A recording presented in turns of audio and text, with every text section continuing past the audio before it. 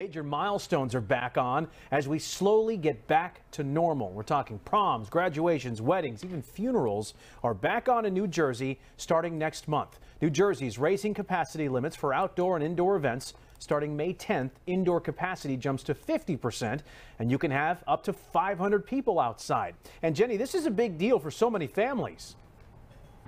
Well, it really is, Jason, because as we know, over the last year, so many events have been canceled, postponed, or significantly altered. So these new gathering limits are really good news, and it's providing a sign of hope for so many, including high school seniors about to graduate.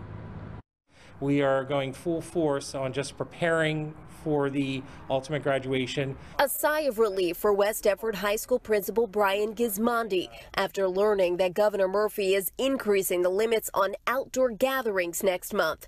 Gismondi says graduation is now game on at their high school stadium. The news came that we've been waiting for. Beginning May 10th, large venues that seat at least 1,000 people will be able to operate at 50% capacity, making it possible for the 225 members of the West Deptford High School senior class to graduate together. We're going to order new microphones, better sound systems.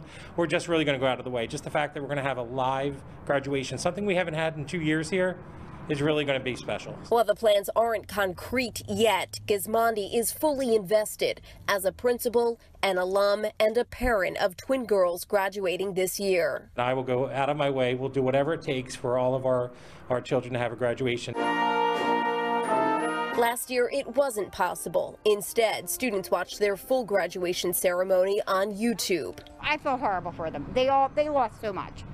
I felt bad for the seniors. No senior trips, no proms, no homecomings, no nothing. Thomas Bud Davis. 2020 graduate Tommy Davis says his heart goes out to area seniors who have lost nearly the entire school year. At least they're getting something a little more rewarding, like an actual graduation. You do what you can do to make sure that people get the right ending of their 12 years of education.